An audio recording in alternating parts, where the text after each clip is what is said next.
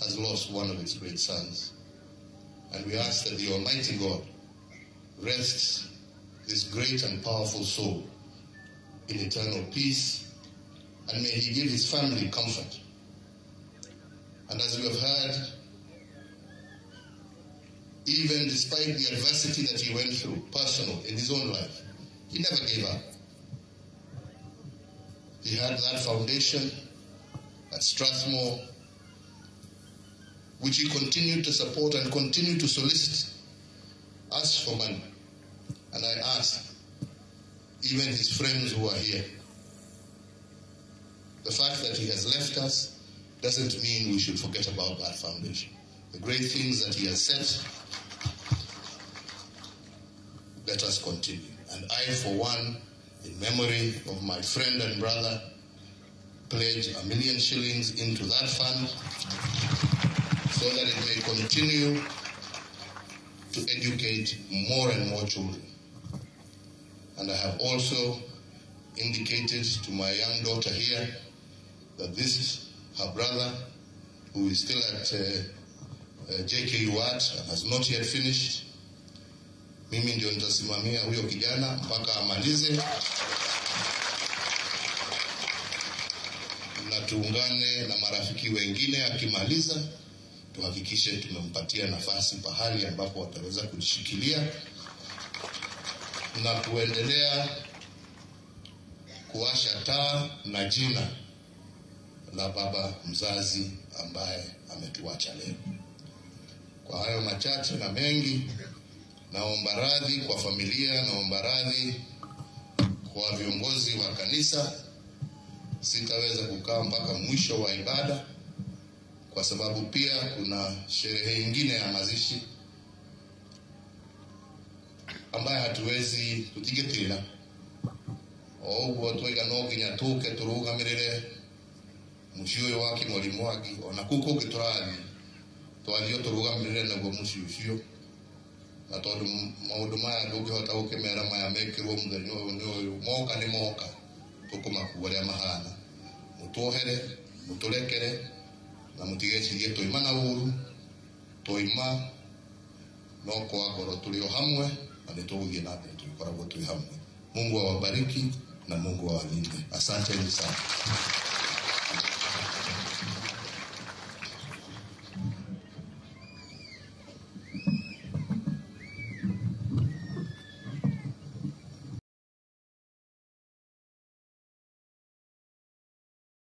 Ya Nyeri, ile sheria ambayo ulituambia tutengeneze, tumeikalia chini na tunaiangalia hatua kwa hatua.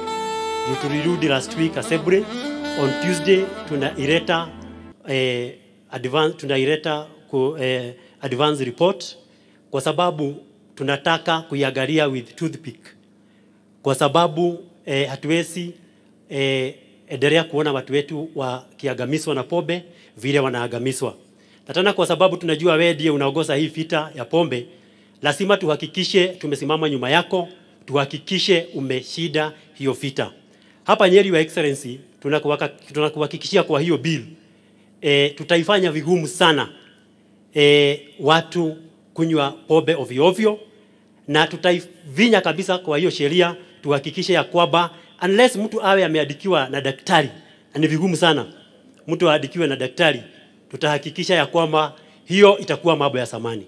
Kwa hivyo usikuwe na wasiwasi, tuko nyuma yako na rais, na tuko nyuma yenu kuhakikisha mmetoboa kwa kila jambo. Asanteni.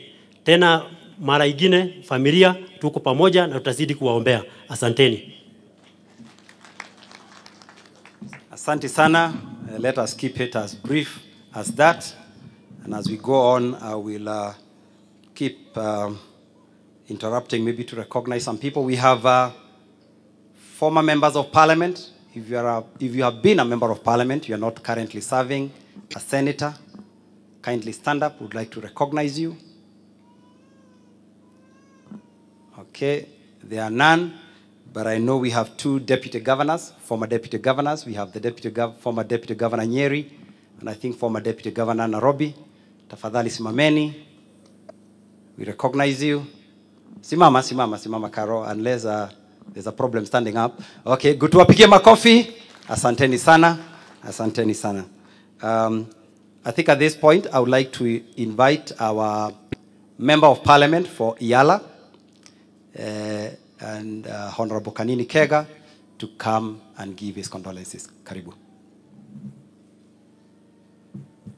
Your Excellency, the Deputy President, the Second Lady, Pastor Dorcas, viongozi wote wakiongozwa na gavana wetu, familia ya mwenda zake rafiki yangu King'ori Mwangi, kanisa, God is good and all the time.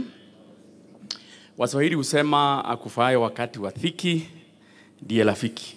Yule mtu ambaye anakuja kufariji na wewe wakati uko na ugumu, wakati uko na majonzi, huyo ni rafiki yako.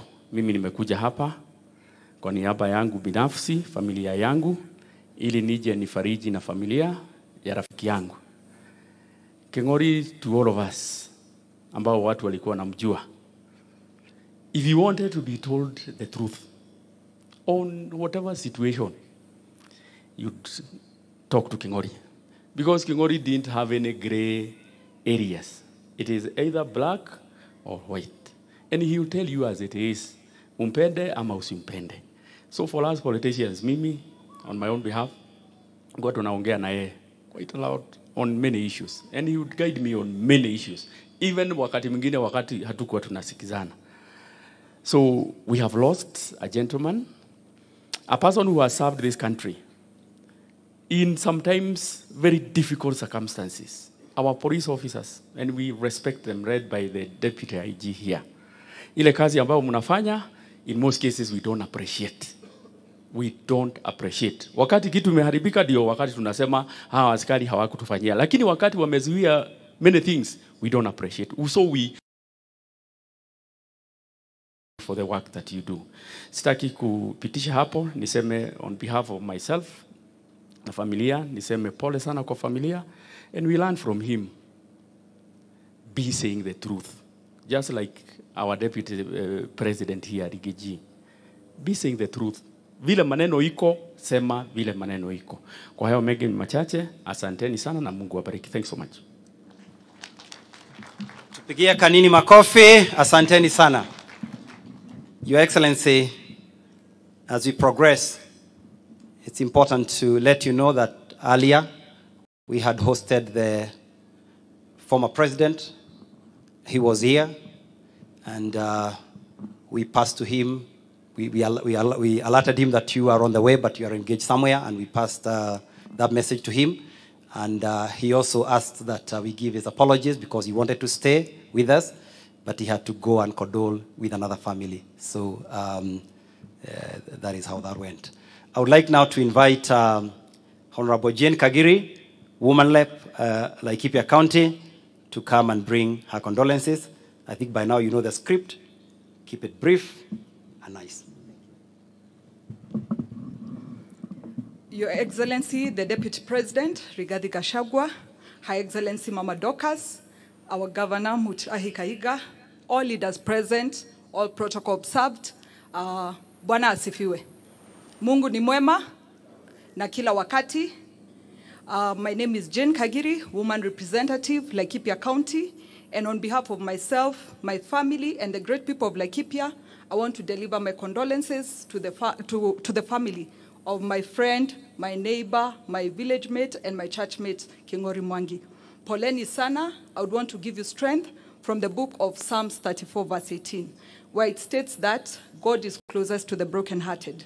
So a moment like this, you may feel like God has forgotten you, but he's sending us to remind you that he's there with you and he'll keep holding your hand.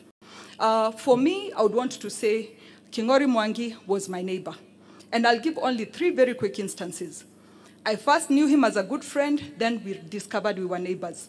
And I remember I used to leave my house at 5:45, and whenever I joined the road, I would see his GK, a blue Mercedes-Benz, in front of me.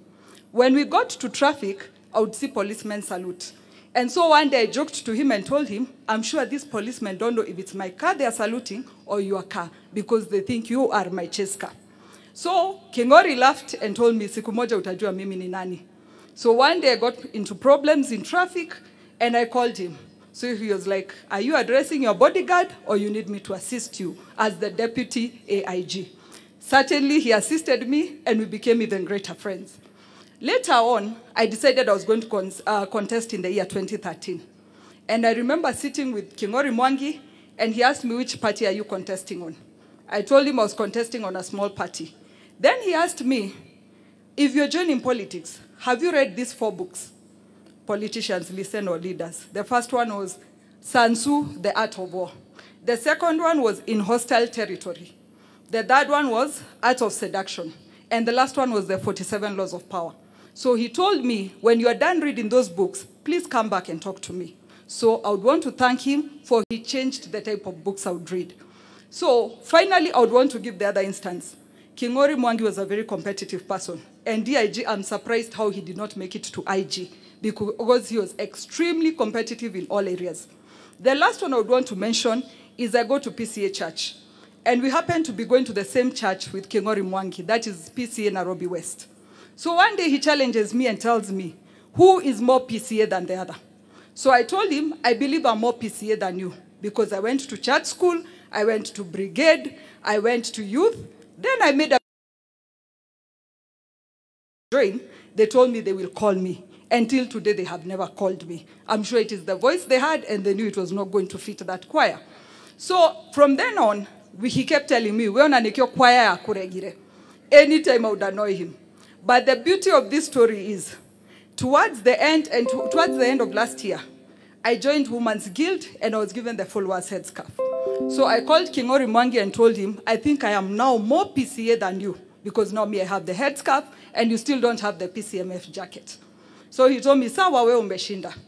So last week, I called my friend Maina and asked him, when are we laying to rest our good friend Kingori Mwangi? And he tells me on Saturday. I thought Maina was confusing because he is Catholic.